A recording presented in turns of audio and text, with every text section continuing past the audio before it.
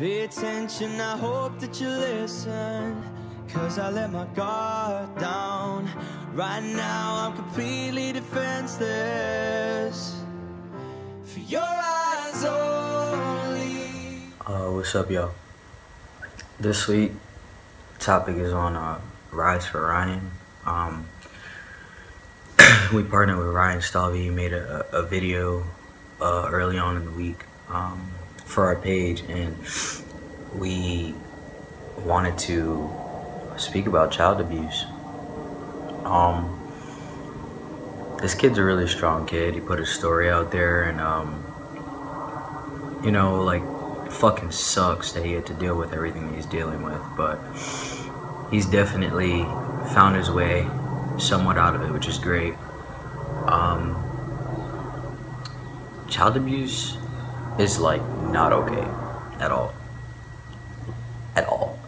Child abuse, and not just child abuse, kind of just all abuse. It's not okay. I don't know why people think it's okay, but it's not just the LGBTQ community who has to deal with it.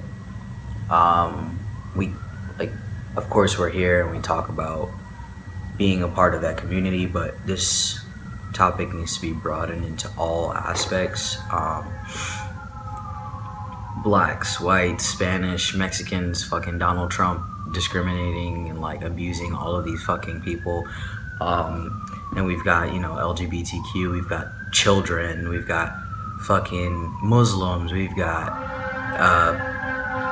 Christian. Like, every single label that anybody has identified with gets abuse in some way. Can you shut the fuck up with this goddamn siren? I really hate sirens. Like, I get it. You need people to get out of your way, and that's cool.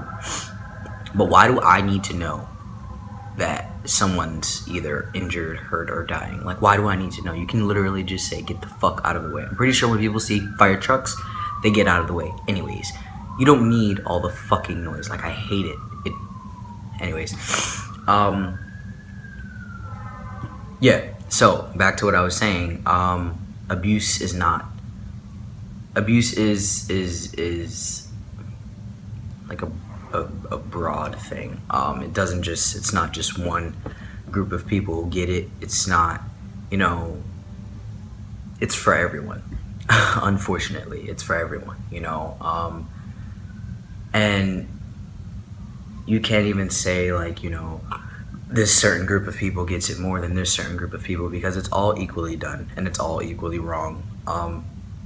And I feel abuse comes from, first of all, if it's child abuse, I think it comes from, I don't even know. It's like some parents are just not fit to be parents, you know, and they take anger out on their kids just because, or they don't accept something, so, you know, they take it out on their kids. And, you know, out here in New York, you hear a lot of crazy fucking stories, like, on the news of parents throwing their kids out the window and, like, beating the shit out of their kids for absolutely no reason, and it's just not okay.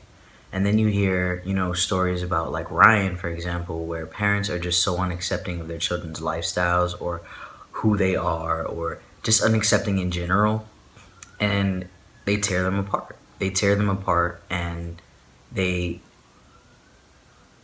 not only make a fool of themselves, but make, like, it's just not okay.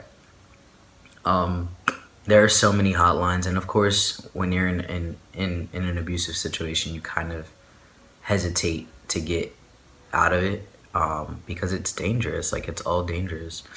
But there are hotlines and stuff that you can contact, and there are like safe I want to say safe centers, but I don't know if I'm wrong saying that. But, like, shelters for abuse, people who are been abused. And then, like, there's also abusive relationships, which I'm not for at all. And I mean, it can go both ways. It's like relationships can go both ways. It can go both ways It could be man on man, man on woman, woman on woman, woman on monkey, like whatever. But abusive relationships are the most toxic relationships to get yourself into. And abuse is not only limited to physical. A lot of people think abuse is just a physical thing. It's not.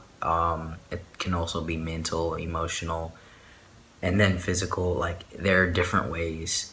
You know, constantly telling somebody they're not enough, that's abuse. Constantly putting your hands on somebody else, that's abuse.